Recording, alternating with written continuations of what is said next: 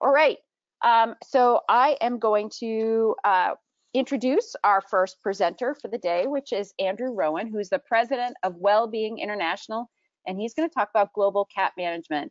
And before I get into that introduction, I look at Andrew as an incredible leader within the region, within the world. He has just really, he always has directed me towards the numbers over the years. Most of his strategic decision making revolves around looking at the numbers first, which so I admire. I'm amazed by the work that he has done, that he's been involved in animal welfare for so many years. So I'm just incredibly thrilled and honored that he is here and willing to join us today. Dr. Andrew Rowan has more than 40 years of experience in animal welfare science and in animal welfare environmental advocacy. He served on many government and corporate consultative committees on numerous boards of national and international NGOs, and most recently served as the CEO of Humane Society International for 20 years and as the board chair of the Humane Society Wildlife Land Trust. Dr. Rowan was a professor at Tufts Cummings School of Veterinary Medicine, where he established the Tufts Center for Animals and Public Policy, launched an academic journal on human-animal relations, launched the first master's degree in the world on animals and public policy, and served for several years as chair of the Department of Environmental Sciences. He has authored or co-authored numerous books and over 100 academic papers. He is the recipient of the Rhodes Scholarship and has received numerous awards for his work. Dr. Rowan, I'd like to welcome you. Thank you very much, Stacey. It's really a pleasure to be here with you, and you know, I'd like to sort of just comment on all the great work that you've done over the years as well. So maybe not as much as 40. You're a lot younger than I am, but certainly been there with in spades on the animal protection world. Okay, well, thank you very much for the opportunity, and it's great to be with everybody, even if we're talking about the new COVID normal of a Zoom, GoToWebinar, whatever these calls are. So Stacey asked me to talk about global cat management, and I've been sort of dabbling in this area for a while now, and so this was it took me a little bit longer than I thought it would to develop a slide presentation on this particular topic, because I had to sort of then go back and sort of look in specifics at some of the issues that are going globally rather than simply in the United States. I do have some material on the United States, so I'm going to talk briefly about global cat demographics. I'm going to talk about the different populations of domestic cats. I'm going to talk about cat management. Mostly that, nearly all of that comes from the United States. Talk about cat management in wildlands, the feral cat specifically, and then compare sort of say cat policies in the United Kingdom, the United States, Australia, and New Zealand, being perhaps the sort of four most active countries in this space at the moment. Although we do have a presentation from Greece, and so there's a lot of work going on globally in this space. One of the things that I've been a huge promoter of is the fact that we need more data on what works and what doesn't work. And this has been particularly problematic in the TNR space. For a while, almost all of the material that was coming out on TNR came through from wildlife biologists, conservation biologists, and it was all negative. And there was very little that was published by those who sort of do TNR. Julie Levy was an exception to that, but other than that, there was almost nothing being published. That's changed now.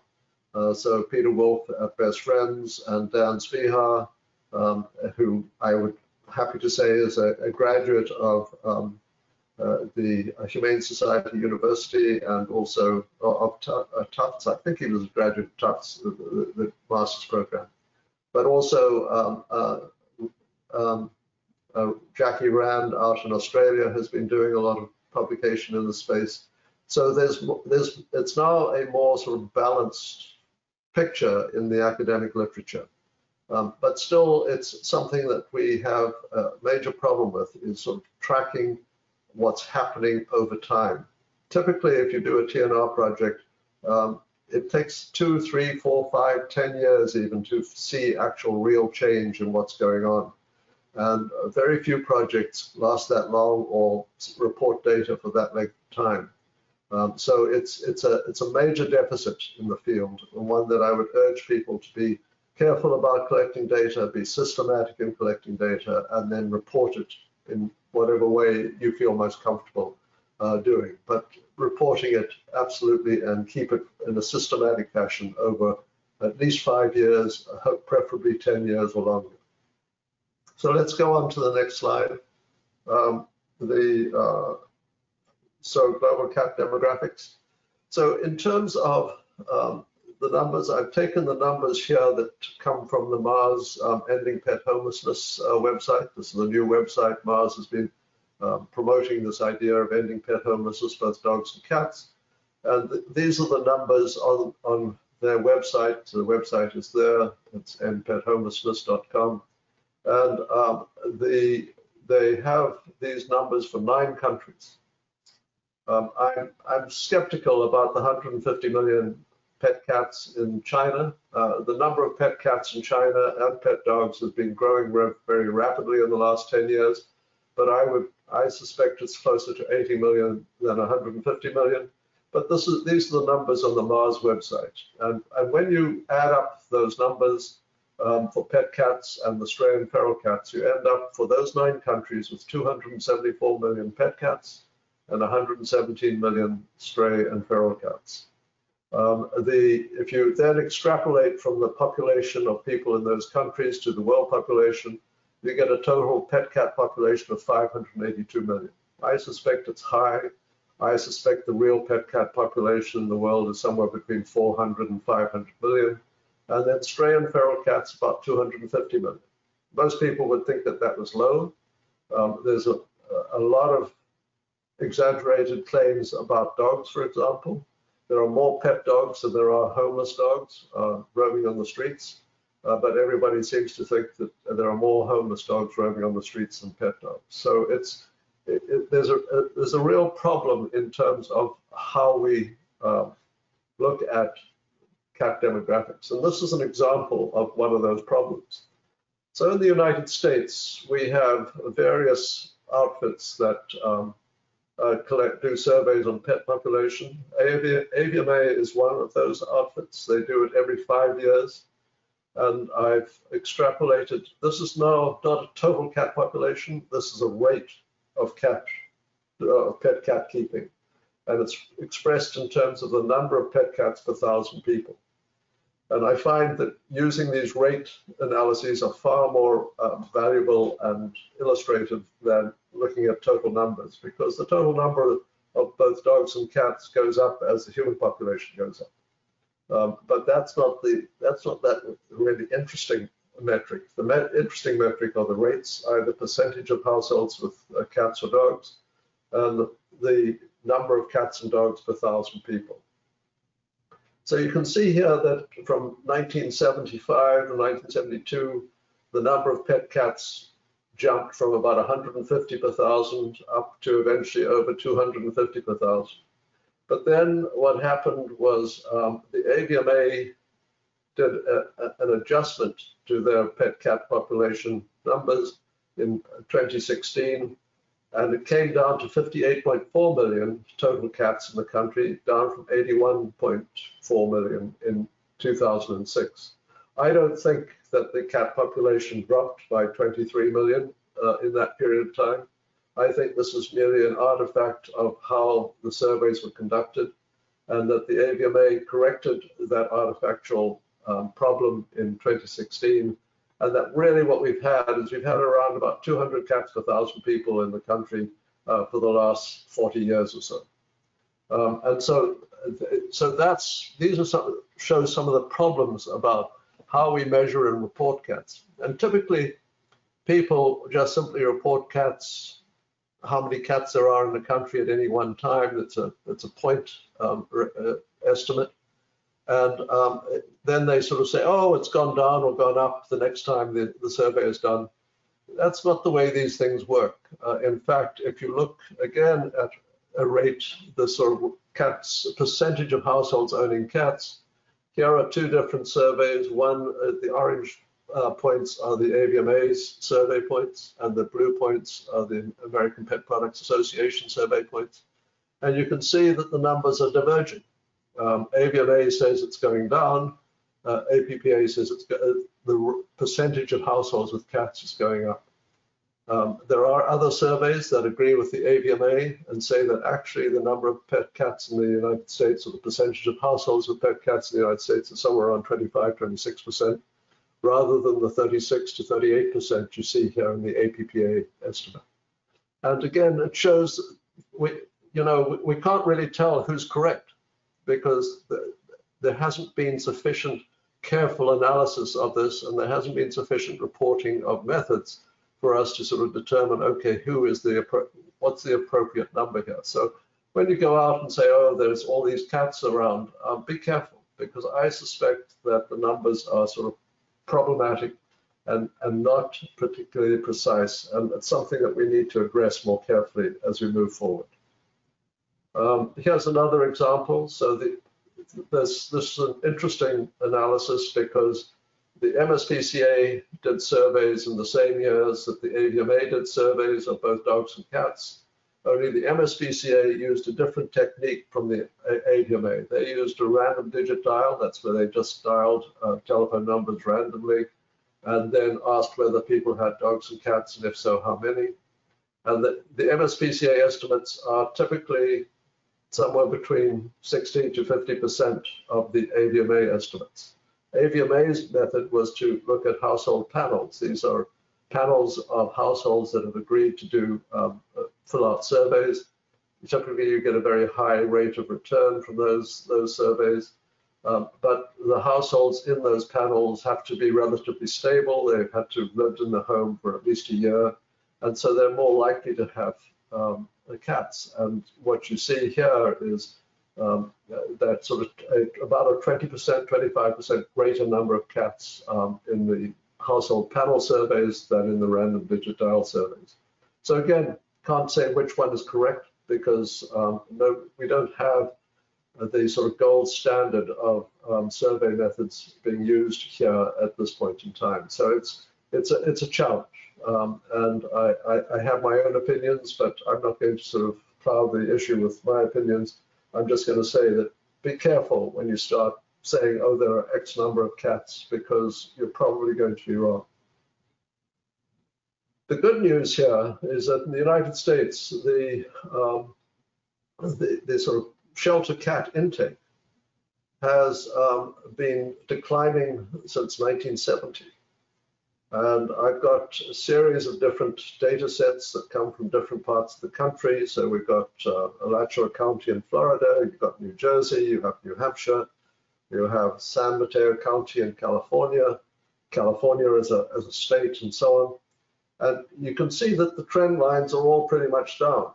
They differ in their sort of timing, but pretty much all of the lines are going down, so that the number of cats per 1,000 people entering shelters in San Mateo County in 1970 was 40.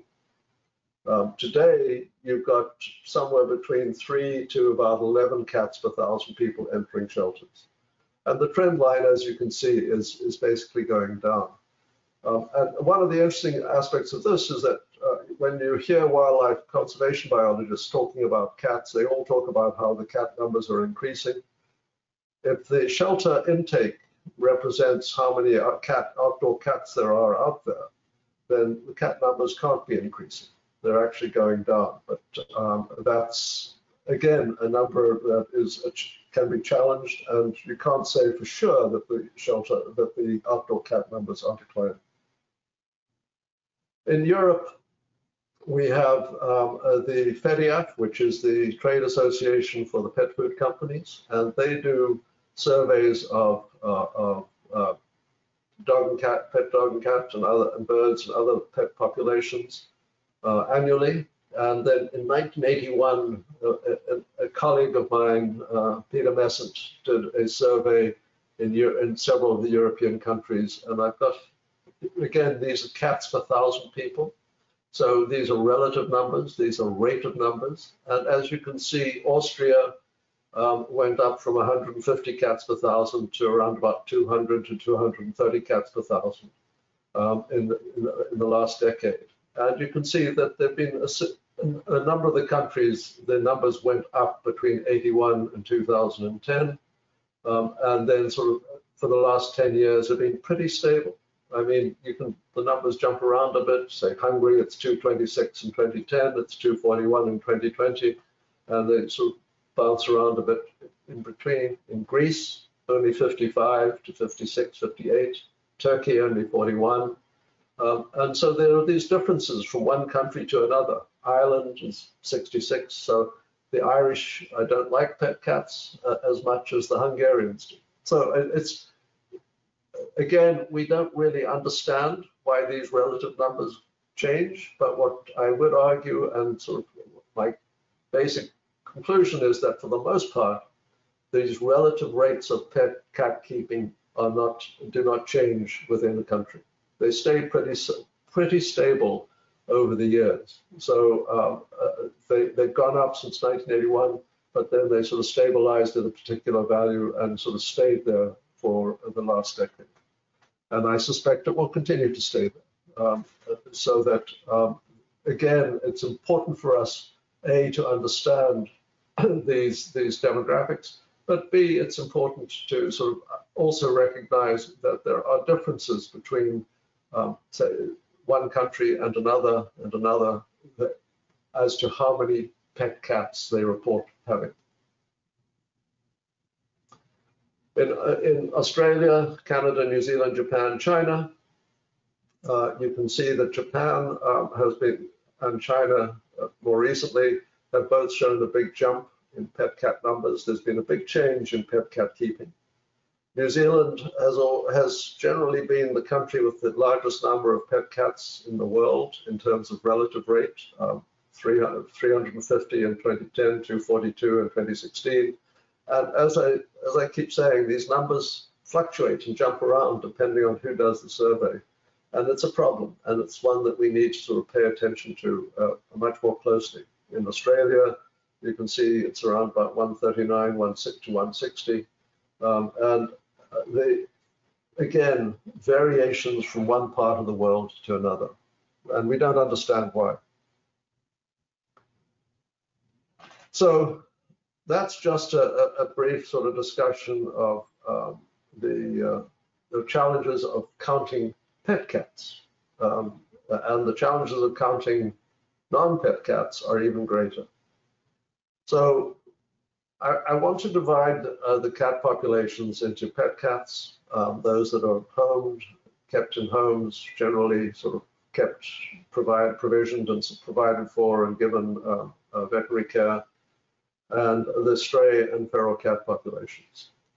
And so what you see about pet cats is that there are high numbers in Western and Eastern Europe, generally North America and Australia, New Zealand, low numbers in Latin America and Africa, and the Asian countries are very mixed. India has very low numbers of pet cats, relatively speaking, but China has high numbers of pet cats by comparison to India, but still lower than Australia, New Zealand, or North America.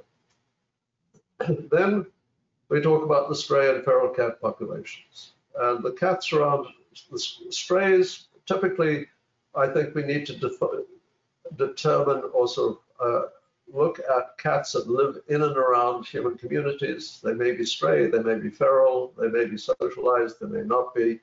And then the cats that live out in the wild lands. And these definitely are not socialized. These are typically the same as any wild animal, any wild species that you're going to have out there. So there are different needs and different issues that we need to address when we talk about these cats out in the wild areas versus the cats that live in and around human communities or around a farmhouse or something of that nature.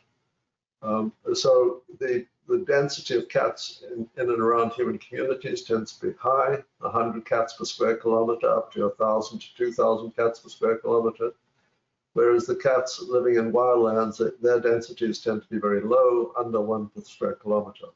And it's it's clear, it should be clear to anybody that if you've got 1,000 cats per square kilometer, it's going to be a lot easier to trap and manage those cats in terms of just the time and effort that you need to trap those cats and then sterilize them versus going out into the boonies of Australia or New Zealand and trapping cats that are around at very low densities.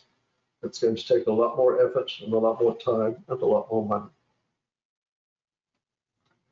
So managing pet cats, we're looking at cat welfare mostly, and sterilization is one of the methods that people sort of promote in terms of managing pet cats and avoiding these large numbers of cats entering sheltering systems or going stray. That the stray population tends, if you go out and trap strays, most of the cats that you trap will be healthy and relatively well provisioned. There'll be a few that won't be. Julie Levy found that of the sort of thousands of cats that she's sterilized in and around Gainesville in Florida, most of them are pretty healthy, but some are not. But the big issue for the stray population isn't so much the adult cats, it's the kittens. Kitten mortality tends to be very high. So TNR has an immediate impact on cat welfare in terms of eliminating kittens that are born and then die. And then the other aspect about cat welfare is keeping them indoors. And this is an interesting policy issue because it differs very much from one country to another, whether or not we should keep our cats indoors and how. The UK tends to frown upon keeping cats indoors, and Europe in general says that an indoor cat is in a state of poor welfare, and that comes from animal behavior studies. People say that cats show lots of bad behavior characteristics when they're kept indoors. They don't have to. We can do a much better job of keeping cats indoors, and so such, for example, in Portland, where they provide catios, where there's this big catio craze to allow one's cat to be outside without necessarily interfering with wildlife. Catios aren't the only possible solution to protect wildlife from a roaming outdoor pet cat. Colored bibs appear to have a very good impact in terms of preventing cats from catching wildlife. One owner commented on their cat once had a colored bib. It's after attempting to catch wild animals for a while, it finally decided this was now a fruitless exercise and stopped even attempting to hunt wildlife. And so just lay around on the porch watching what was going on outside, but didn't try to catch anything. And then the other option is to feed a high protein diet. A study in England indicated that cats that were fed a high protein diet did less hunting than cats that weren't. So there are options that one can implement in terms of managing wildlife welfare and your cat welfare at the same time. So there are these different approaches to how we might manage cats, both indoors and outdoors. So the majority of outdoor cats, I did an assessment of the number of outdoor cats in the United States, basically using sort of assumed population densities in and around human habitation and in national forests or farmland or places like that. And the country is divided. You can find out how much countryside is a national forest versus how much is farmland versus how much is urban. And what you find when you do that, and I assumed that cats out in the wildlands were present at a density of less than about one cat per thousand, and that cats were living in and around human habitation were present at a density of 100 cats per square kilometer. And so when you do that, you find that you come out with an estimate that there are about 32 million outdoor cats in the country, and that 24 million of them live in and around human communities. There are only 8 million living in the sort of wild areas of the country. So, I mean, that's still a lot of cats, but it's not as daunting a challenge as some of the claims that there are 80 to 100 million cats outdoors. And as I say, 3/4 of the cats outdoors are living in and around human communities, which by and large are not the places where we're finding endangered species. So Hawaii is different, the Florida Keys are different, but by and large, when cats are living in and around human communities, they're not catching endangered animals. And also the cats that are living in and around human communities, that's where lots of humans are, that's where you've got a fairly active trap and neuter and trap and adoption programs running, lots of volunteers who do this. When you ask the public whether or not they feed outdoor cats, about 10 to 15% of households say they do, and a percentage of those will help with TNR programs and trapping and sterilization. So there's frankly a huge workforce that you can have. I was asked once by a wildlife biologist, what would I do if I had unlimited resources? And I said, well, frankly, compared to the wildlife people, we do have unlimited resources. We have about 1 million households that are willing to work, volunteer and help with trapping and neutering. And we have the animal protection world in the United States raises and spends about $4 to $5 billion a year, which at least 25% is focused on cats. So, I mean, you're talking about $1 billion a year plus 1 million households. That's a fairly substantial resource base that one can use to address the outdoor cat population. And as I indicated in the cats entering shelters, the number of cats entering shelters has dropped dramatically. During the COVID pandemic in 2020, there were shelters in the Northeast with hardly any cats in them. So we're having a major impact in terms of the outdoor cat population. We just haven't documented what that impact is for the most part. Then what we can do about feral cats in wild areas, usually low densities, we can leave them alone, and there are some who advocate that. You can try lethal control. So the Australians have developed a number of poisons that can be used to control cats, including, for example, what they call the Felixer, which is a device that sprays a poison onto the cat's fur, and when the cat grooms, it ingests the poison and dies. And then there are some interesting new technologies. So using genetic engineering technologies that could be used to introduce sterile animals into the environment and prevent the production of new kittens as a result. These are still pretty early stages of development, not clear how they might work, not clear whether they would work. But there are these new ideas that are coming up to try and address cat problems in the world. So some examples of pet cat management in the United States. One of the interesting data sets comes up from the ASPCA, that was the animal control organization in New York City for 100 years. And then it was handed over to the CCAC in New York City. But if you look at the intake, and those are the orange dots there, and again, this is cats per 1,000 people, so it's a standardized number. You can see that there were 35 cats per 1,000 people coming into shelters back in the early 1900s. That number dropped dramatically, and most of our data starts in about 1980. So we're only, the data that we have from most shelters in the country is at the tail end of the reduction in cat shelter intakes. if you use the New York City data as a sort of historical example. But you can see that the intake has been going down this century, and the number of the euthanasia has dropped dramatically as well. So generally speaking, we're doing very well in terms of managing outdoor cats.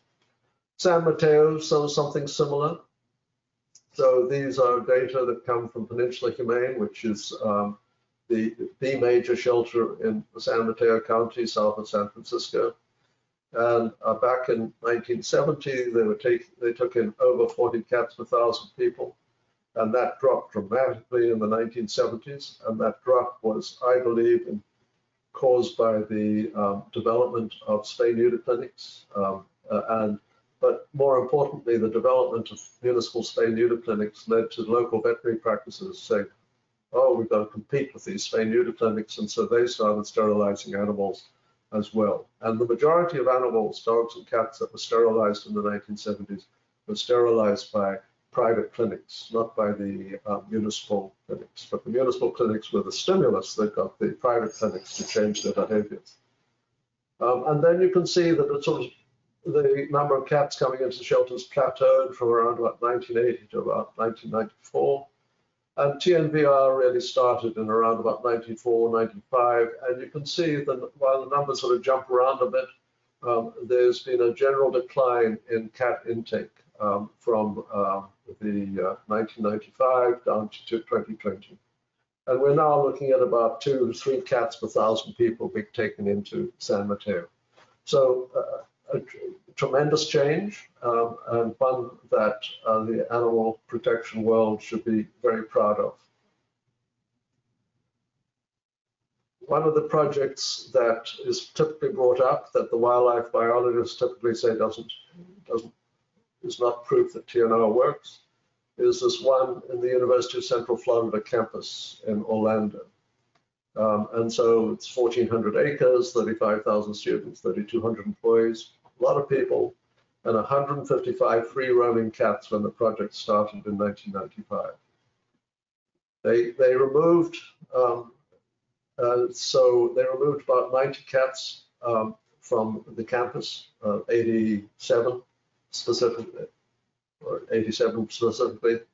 and either euthanized or adopted, and then returned 68 cats back to the campus. And since 1995, this is the population chart for those 68 cats. It's now down to around about 10 cats, a little bit fewer. Again, this shows that TNR has worked on the University of Central Florida campus. There were a total of 204 cats, so 155 to start with. Another 49 came onto the campus during this period from 95 to 2019, and of those, 170 were sterilized. The total of the 204, 95 were adopted, 62 disappeared, 23 were euthanized, and 24 some other fate. So this is a demonstration that it works, although if you're a wildlife biologist, you'll say, well, there are still 10 cats, therefore it hasn't quote unquote worked. It hasn't eliminated the cat population, but it certainly has had a major impact on the cat population, and we didn't have a lot of influx of new cats onto the campus during that period. There was some, but by and large, it was not a problem. Did not increase the cat population on the campus. The sterilization did work to sort of lower the cat population, and the cats that are there now are generally older and not particularly interested in hunting wildlife. Another project, this one in Portland, Oregon. Portland, Oregon is a very interesting place. I'm not sure everybody knows about it. Is that you've got the Portland Audubon and the Feral Cat Coalition working together to address outdoor cat issues. One of the few places, there are others. Julie Levy in Gainesville is working with wildlife biologists, and there are a couple of others who've been able to sort of develop a productive, constructive coalition. But this is the one that is sort of ground zero for constructive programs between feral cat advocates and wildlife advocates. And it's basically because of Bob Salinger at the Portland Audubon. He sort of admits that he feels uncomfortable working on this issue, but working with the Feral Cat Coalition. But he says this is the only way we're going to actually have it make a difference. And they've chosen this island in the Columbia River in Portland as a test site. And it's 4.4 square kilometers. They estimate there are somewhere between 320 and 540 outdoor cats on the island. And here is the kicker: very few of those cats actually are in the wild in that area. You see, the island has a built-up section on the bottom right and a sort of natural section on the top. And there are very few cats in the wild area. And in fact, that's not unusual. In Chicago, a study of coyotes and cats found that the cats tended to stay away from the parkland where the coyotes were. Not surprisingly, they learned that that wasn't a good place for a cat to be. And if you look at the actual cat numbers, cat census, this is a plot of how many cats there are, either during the daytime or the nighttime. And you can see that all of the cats are in these two, and these are two mobile home communities, by the way. There are a lot of cats in those two mobile home communities. Down on the right-hand tip of the island, that's a high-income area, a large sort of apartment blocks and things like that. Relatively few cats down there. They're mostly in and around the urban communities, and there's almost no dots seen up in the left-hand area where the sort of natural area starts. So moving on to the United Kingdom and cat management, when the Cat Wars appeared, the book by Peter Mara and Chris Antella, the reaction in the UK was decidedly lukewarm. In fact, the Royal Society for Protection of Birds specifically contradicted the claims being made in Cat Wars and released a statement that said that basically, yeah, cats kill birds, but these are birds that would have died anyway, and so this is not additive predation, it's predation. What the cats will be doing is they'll be competing with the stoats and the weasels and other small predators in terms of killing the birds that would have been killed by a stoat or a weasel. So they probably had an impact on the small predator population, but not so much on the bird population. And I'd note that TNVR started in Denmark, but it was adopted most enthusiastically in the UK in the 1970s and 1980s. And that's where it originated in Denmark, but then sort of was developed in the UK. So I frankly think that we have a handle on cats in and around urban areas and around farmhouses and so on. And we know how to manage the cats, and it may not be perfect and it may not happen overnight. Typically, it will take 5–10 years before you see a major change in population. But it will happen if you're systematic and sustained. But cats in wildlands, that's a different challenge. New Zealand and Australia both talk about these things because they have populations of animals and species that have evolved without any major mammalian predator. And so the argument here is made that these populations are less competent and that cats will outcompete them or outpredate them fairly quickly. Both of New Zealand and Australia don't only have cats, they have a number of different species. So Australia has foxes, New Zealand has a stoat, and of course you have rats and mice on both islands, both countries that are also problematic when it comes to sort of vulnerable species that are not particularly don't have the evolutionary advantage of having evolved with major mammalian predators. So in New Zealand and Australia, well, in Australia specifically, the cat advocates and wildlife biologists tend to talk past each other. In New Zealand, the cat advocates and the wildlife biologists have developed a modus operandi and are talking to one another. They've developed a sort of cat policy approach that incorporates TNR or TNVR, but there's still a little bit of edginess in terms of how these issues are discussed. New Zealand in general has established this predator-free policy. They want to be predator-free by 2050. So it's not clear what they're going to do about cats in that thing. They're currently out there trying to poison the stoats and the possums and other invasive species that have been brought in by humans and allowed to go wild or deliberately introduced to address a problem, i.e. with rats and mice.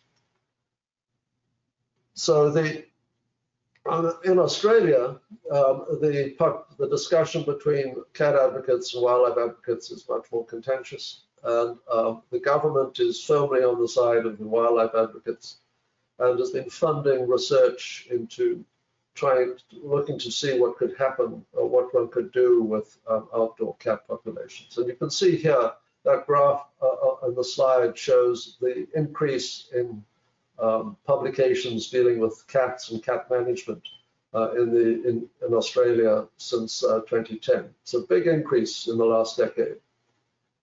One of the things that the Australian wildlife biologists have done, which is a real advance, is that they actually went out and developed a count of cats in the wildlands of Australia, farmlands and wildlands of Australia. They estimated, finally, the New Zealand politicians and everybody is saying there were 20 million cats out, feral cats in Australia.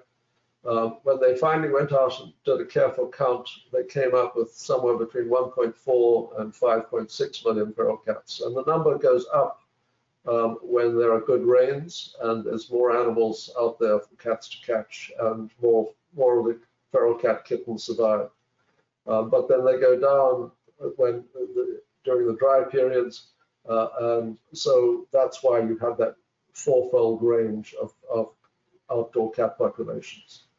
There were 700,000 feral strays in urban suburban areas and 3.8 million pet cats. So only in the urban suburban areas, only about 20% of the cats are feral strays outdoors. The rest are pet cats, which may be outdoors roaming. But nonetheless, the ferals and strays is relatively limited by comparison with the United States, where you've got 38 million or 32 million outdoor cats and 58 million pet cats. So, so the cats kill a large number of vertebrates. 2 billion vertebrates is the estimate, and pet cats were killing 390 million. So these are large, sort of eye-popping numbers. Of course, we don't really know how many vertebrates die every year anyway, we really need to have some of those relative numbers or sort of gross numbers so that we can see just how important a 2 billion, shall we say, carnage might be in terms of overall vertebrate populations and vertebrate rates of decline and or rates of growth. Toxoplasmosis is another issue that keeps coming up in the cat debate. Toxo has this interesting quality that it affects behavior. For example, when rodents are infected with toxoplasmosis, they're attracted to cat urine, i.e. it makes it easier for cats to catch them. And the toxo has been identified, also implicated in human psychiatric issues, but it's not clear just how important that is. There's still a lot of argument about that. But toxo, nonetheless, is an issue that we need to be aware of and need to sort of address when we're talking about outdoor cat management. And in Australia, the estimate is that they're killing 300,000 feral cats annually. that's a fairly large sum. If you've got 1.4 million feral cats, you're killing about 20% of the population every year, but probably not having any impact on the overall population because it's too small. 20% is a relatively minor proportion of the population and probably will not have any absolute impact. And so it's not clear how this is going to work in terms of managing cat populations in Australia. There have been eradicating cats off islands. Typically, eradication of cats off islands started in the 1970s, and the most recent in Australia was the Dirk Hartog Island out in Western Australia, which is the largest island that has to date had cats eradicated, 630 square kilometers. So it's a challenging area. Up until that time, the largest islands were Marion and Macquarie Islands, which were the only islands over 100 square kilometers. Most of the islands where cats have been eradicated have been small islands, and the cat population was relatively small. They're now trying to eradicate cats from Kangaroo Islands, which is the island just off South Australian coast. You can see it in the map down. It's a little blip at the bottom of South Australia. And Kangaroo Island itself has this Dudley Peninsula, and they're looking to sort of eradicate cats from the Dudley Peninsula. The actual number of cats on Kangaroo Island, wild cats, are 244 pet cats living with 4,200 people. And there are about 1,600 feral cats and a density of 0.37 cats per square kilometer. Again, see, it's less than 1 cat per square kilometer. There are no foxes or rabbits on the island, and so as a result, the population, the wildlife population, tends to be native species, and the cats are fairly devastating in terms of going after the small rodent-like creatures that you find amongst the Australian wildlife population. They started planning in 2016, the devastating wildfire fire on Kangaroo Island in 2019. 90% of people on the island support cat management. And as you can see, about 10% of the island is the Dudley Peninsula, and they're focusing on that as a place where they would start cat eradication. As I mentioned, there have been successful cat eradication campaigns on islands. One of them was San Nicolas Island, which is one of the islands off the Southern California coast. And the 57 cats that were trapped and removed ended up in a wildlife rehab center that was run by the Humane Society. And I'm not sure how many are still left, but they were able to adopt out some of the kittens, but most of the cats were not adoptable. And so they've been living their lives in the rehab center. Only about 20 of 80 of the islands were larger than 10 square kilometers. So the islands are small, tiny. And Marion, Macquarie, and Dirk Hartog, which I didn't list in this original slide set, those are the only 3 islands that are larger than 100 square kilometers. And so Kangaroo Island is the biggest challenge to date in terms of elimination. And we'll have to see what they're going to do. But they're using poisons, they're using the Felixer, the grooming, the device that sprays poison onto the cat and ingested during grooming. So they've got several types of approaches, mostly poison, but they also have done some shooting of feral cats. In terms of public policies and looking at each of these countries, New Zealand, Australia, UK, and USA, you can see that the percentage of cat-owning households differs dramatically from one country to another. The number of cats per thousand, according to a Euromonitor survey in 2012, has New Zealand at the top of the charts and Australia at the bottom.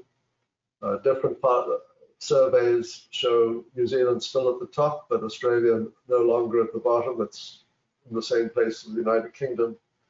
The percentage of cats sterilized is generally high. The indoor-only numbers, as you can see, vary dramatically from one country to another, and the percentage of cats microchipped vary significantly from one country to another. So it gives a sort of picture of, shall we say, cat management in each of these 4 countries, and how what we might try and do. This doesn't talk about the outdoor cat population. It's just looking at the pet cat population specifically. So in conclusion, I would say that population estimates are very problematic. We need much better and more reliable estimates.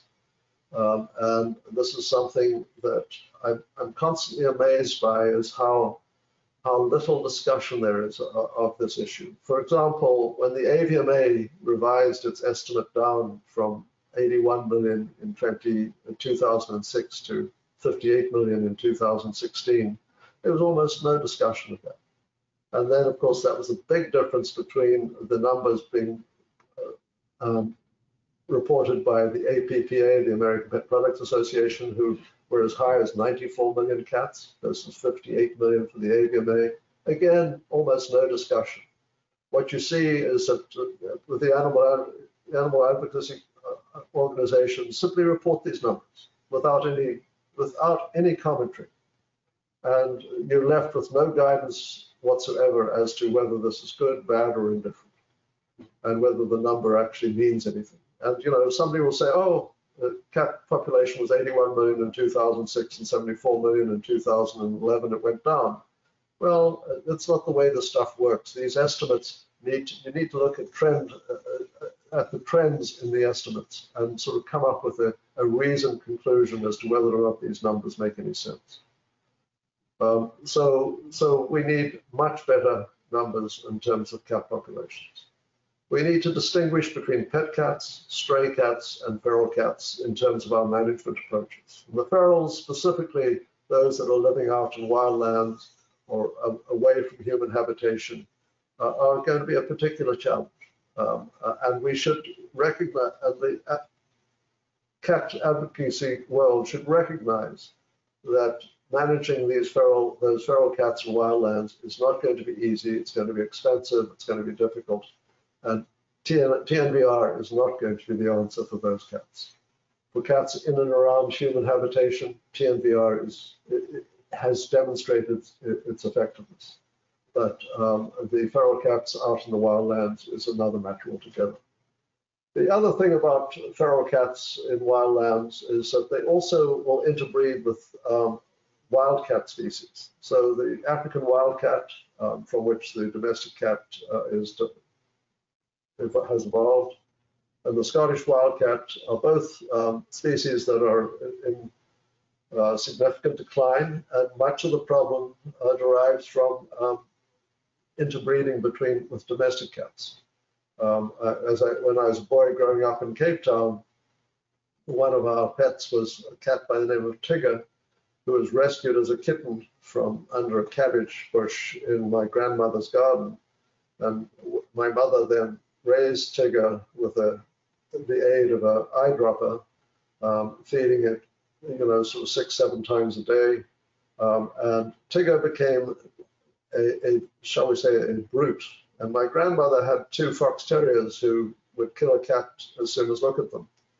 And Tigger and the 2 fox terriers came into contact several occasions, and Tigger was plainly dismissive of the fox terriers, and gave better than he got from the fox terriers. And he was just a terror. When we moved into suburbs in south of in Cape Town, Claremont, Tigger was roam, go out, he'd gone for 2-3 days, and then come back and spend a day or 2 with us, and then go off roaming again. And eventually he never came back, but he terrorized the dogs in the neighborhood. And I think Tigger, my mother always thought that Tigger was a cross between a domestic female and an African wildcat. And the African wildcat is threatened by interbreeding with domestic cats. It's something that we need to address. And the Scottish wildcat, there are some biologists who say there are no pure Scottish wildcats. It's all, the genetics of the Scottish wildcat are now hopelessly mixed with domestic cat genetics. But there are still people who are trying to save the Scottish wildcat, maybe 50 to 100 individuals total in the country.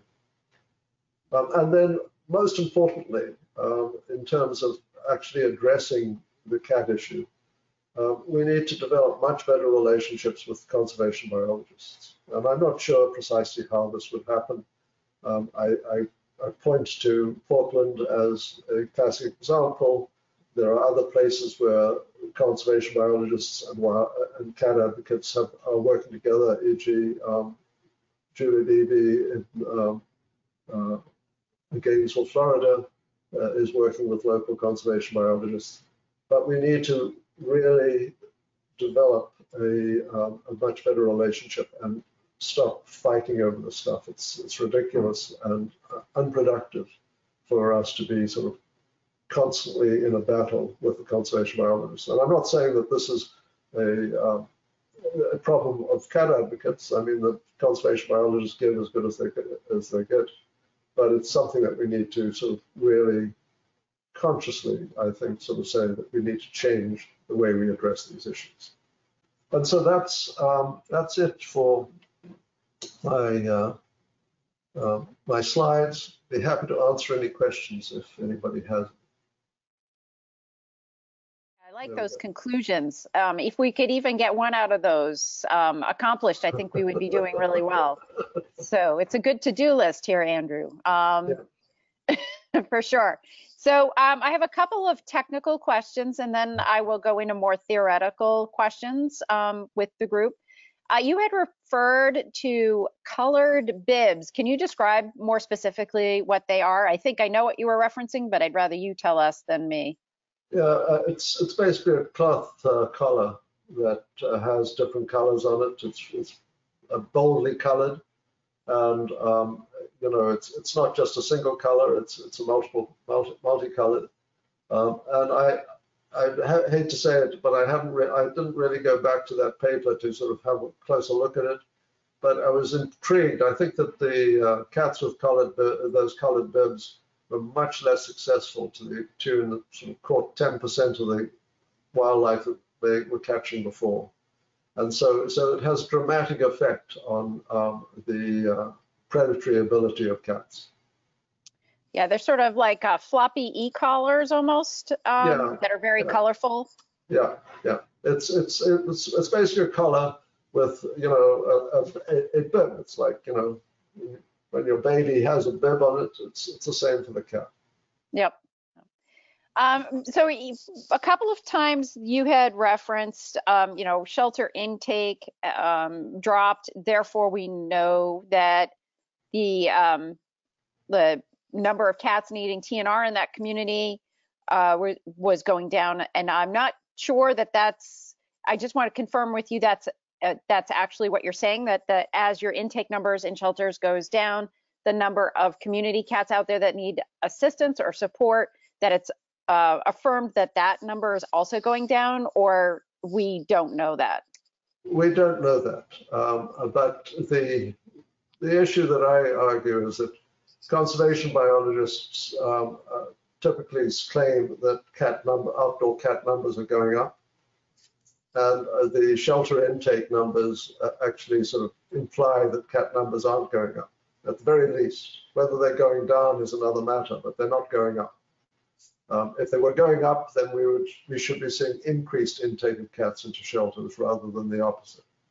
And so the fact that there was this dramatic decline in cat shelter intake from 1970 to today, and mostly occurring between 1970 and 1980, but some still occurring from 1995 onwards. That, I think, is a clear sort of challenge to the claim that outdoor cat populations are increasing. But we can't conclude that the shelter numbers reflect the outdoor cat numbers. I sort of remember a period of time when the state plan was passed in New Hampshire, and most of the adoption centers or the shelters in New Hampshire sort of overnight became limited admission. And so the statistics changed dramatically in that period of time. But I do know that there are TNR programs within the state. There was a lot of catch up that had to happen very quickly. A lot of groups started very quickly to adapt to a TNR movement because of the behavioral change of the shelter. And I think that a lot of folks through COVID are facing that behavior, not necessarily strategic limited intake, but just limited intake based on the pandemic protocols. Right. And so I think there is a big concern that there is a greater population of cats out there on the streets because the shelters are limiting their intake for a variety of different reasons. Do you feel like you are seeing that in the sort of the COVID numbers out there, or seeing any sort of information, or we just don't even have that information? Well, we don't. I mean, the DC cat count has produced its estimates, and they're basically, I mean, it's interesting. So the AVMA pet cat surveys conclude that there's a certain number of pet cats within the District of Columbia. And the AVMA's number is about 60,000 pet cats. The DC cat count concludes there are 200,000 cats in the District of Columbia. Now, that's a very big difference. And sort of figuring out why the difference is so large is something that we should be, clearly the DC cat count is the most systematic and intensive count of cats anywhere in the country. And so I think we should be going with what we're seeing in the DC cat count, and then start to explore why those numbers are so different between the AVMA estimates and the DC estimates. But if you look at the DC cat count estimates, there are relatively few outdoor and truly feral cats within DC. And so I think it was about 10%. So out of 200,000 cats, you're looking at about 20,000 or 15,000 or whatever it was. Right. The numbers have not been sort of internalized to the extent they should be. But so it's a very small number by comparison with the pet cat count, and that's not the way that people have been talking. They've been talking about, oh, you've got, there's been estimates that there are 50 million pet cats, therefore there are 80 million outdoor cats and things like that. And so again, the DC cat count is something that we should, if not replicate, we should certainly attempt to sort of be more systematic and focus in what's going on. And you look at a place like Chicago. This woman who's been sterilizing cats in a 1 mile square area of Chicago suburbs, she's had a significant impact on how many outdoor cats there are. And again, it's not a huge number. I mean, I think it was 185 in total in this 1 mile square area. So it's, if you start relating these numbers more generally around the country, we're not going to see huge numbers, and whether or not they're coming into shelters and return to freedom, of course, is a major new approach, and so it's having an impact on what's coming into the shelter versus what's being managed outdoors. It's going to be tricky to sort of really produce clear estimates, but if people do it for local areas, we can begin to extrapolate from local areas to sort of larger areas and begin to have a better sense of what's actually happening. But I suspect that we'll never know for sure why the cat population intake dropped as dramatically. And the 1970, I mean, there was the same dramatic decrease in animal, dogs and cats intake into Los Angeles. It went from 140,000 to 80,000 in 10 years. And you see the same declines in other places, not as dramatic or not the same time span. It may occur 10 years later, but we see this big decline long before anybody said, well, we shouldn't be taking in feral cats, or we shouldn't be doing this, or we shouldn't be doing that. it happened much earlier than most of the policies that we take for granted today.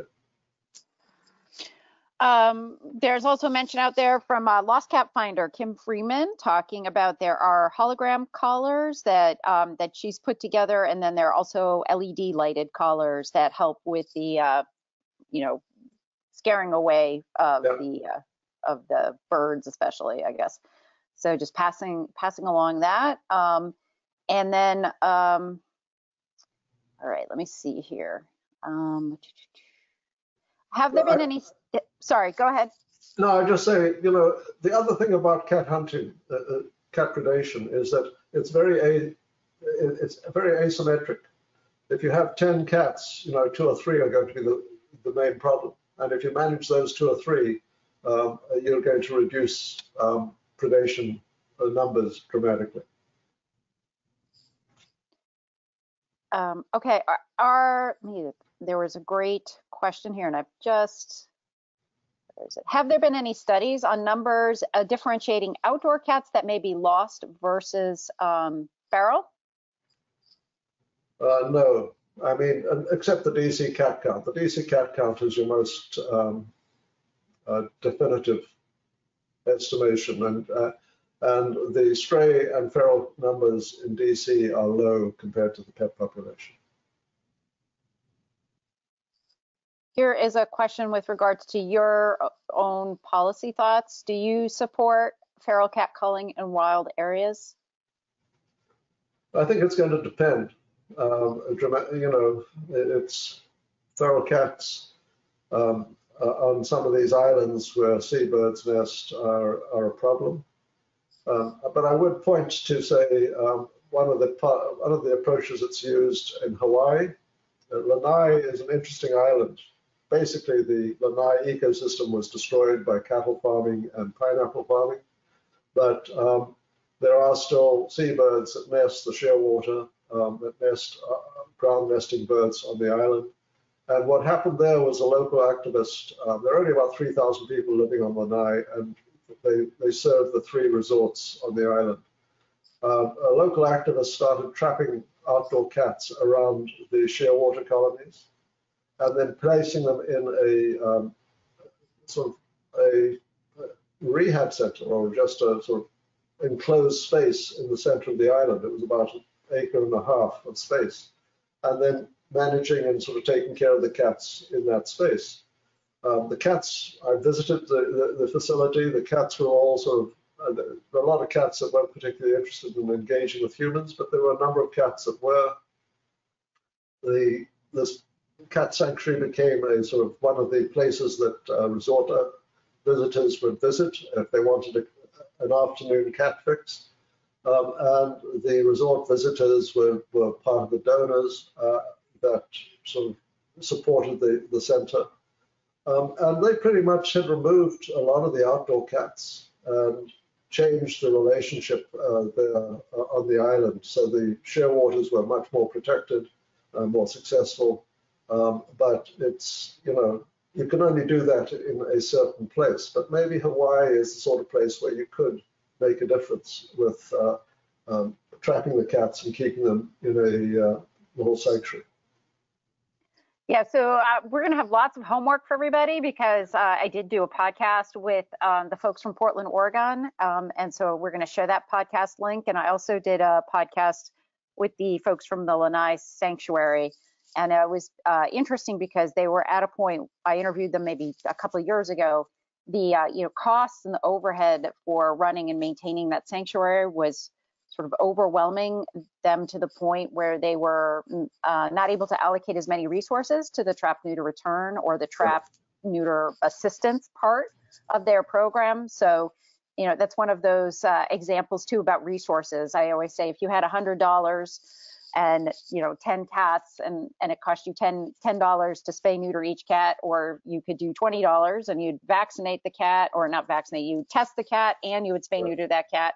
You know, how would you spend that $100? And the response I always get is, well, you know, we have more than $100. And I'm like, well, we don't have more than $100 at this point in time. You know, we want to spread the spay neuter wealth as much as possible. And we get ourselves tied up in the costs for sheltering as well as, sanctuaries, or it's not a cheap business. And so it can be very, very expensive. And if you are sacrificing your spay neuter resources to run those programs, I'm not saying not to, but I'm saying it creates additional challenges.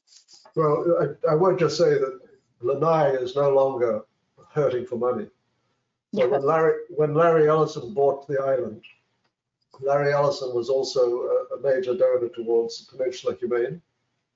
Peninsula Humane then became sort of essentially the overseers of the Lanai Cat Sanctuary, and their budget's gone from $75,000 a year to $300,000 a year, so they're no longer hurting for money. Yeah. Well, and that's good and that's helpful, but I still feel that their resources may be still somewhat limited, and maybe that's on their own directional choice. Before we close out, we have an interesting question here for you. Can you talk a bit about non-surgical sterilization methods and what you might know about what's being worked on? Sure. So the Michelson Foundation is developing a chemical sterilant based upon RNA technology, and they're doing a trial now. It looks like it works very well. And they're doing a trial now to look at its impact on a small colony of cats, 6 cats, and none of the cats have become pregnant. So the next step is to sort of take the numbers up a bit and perhaps do a field trial. And I would, my suspicion is here that going to a place like Hawaii would be a good place to start on something like this. But this is the closest that Michelson has come to a sort of true chemical sterilant that will prevent fertilization, prevent the production of kittens. I don't know how much it will cost. I don't know what the cost estimates are, and they have to get it approved by the regulatory agencies. And it's an interesting challenge because these anti-fertility agents have now been managed by the EPA as pesticides. And this is something that when I was at the Humane Society, we were always a little bit edgy about, that these contraceptives were now being managed as pesticides. We didn't like the idea, but it was a way to get out from under the FDA regulatory system and go to a system that was a little less challenging. And so I guess it will be over to the EPA to determine whether or not this is an adequate contraceptive or sterilant. So we'll see. I mean, it's still got a year or two at least, I suspect, to go before it's ready for widespread implementation. But it's promising development, and I don't know what the relative cost structure will be. Well, we have a few minutes left. If you could share with folks a little bit about WellBeing International and some of the work that your organization does. I know it goes far beyond looking at cats. I know you've got involvement with dogs and a lot of work there. So if you want to share a little bit about your organization, if people want to find out more, where they should go. Okay, well, they have the website listed on the slide at the bottom right-hand corner. So you can go to the website. We're basically, when I left the Humane Society, there were still some things that I wanted to continue working on. And a global dog campaign was one of them. So that became one of our major sort of campaigns at WellBeing International. But WellBeing International is pushing the notion that we can't solve these solutions just looking at one section of the world, i.e. people or animals or the environment. We have to look at all three in order to develop solutions that are sustainable and effective. And so with the Global Dog Campaign, it's perhaps the least compelling of the campaigns that we have that are sort of focusing on all three. But even so, we find that if you sort of manage street dogs and reduce street dog populations, what you find happening is that human bite rates, dog bite rates diminish, decline in the community. The dogs are less aggressive. The dogs are less likely to go out and chase wildlife. So it still has this overarching benefit for humans, animals, and the environment. We also have developed a repository that's sort of featuring all three elements: human well-being, environmental sustainability, and animal well-being. The WellBeing International Studies repository. This is something that has about 5,500 items in it. They're all open access. You can go to that, download whatever you want. There's material on cats there, so it's not a huge collection at this point in time, but we're building it up, and we're hoping to make that a much more useful set of materials for people. And it's mostly sort of pointy-headed science stuff, but I mean, the hope is that people can make, sort of use of it in a way and sort of begin to identify what it is that they want to do and how they might want to do it. And then we're looking at individual behaviors. So we have a Feel Better campaign where the idea behind this came out of a survey of American public in which people said they felt better if they lived more sustainably, if they took individual steps to be more sustainable. And so the Feel Better campaign is focused on the power of consumer demand, and so, I mean, we're a small outfit. I don't want to sort of overplay our impact, but the idea is that individuals can make a difference. And I was a colleague of Henry Spira, who was one of the most successful animal advocates in the country in the 20th century.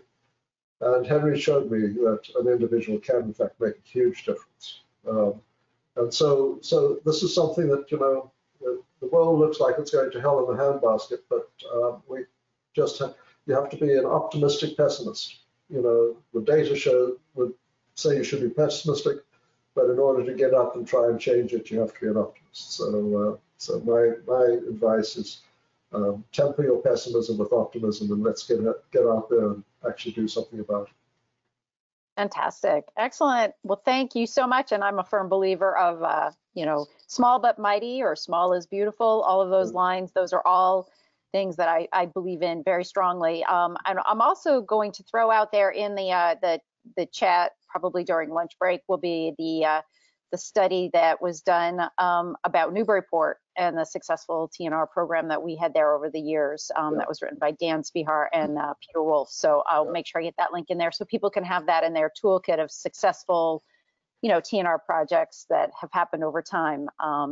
But Andrew, Dr. Rowan, thank you so much for joining us today. Really appreciate it. This was fantastic, great information.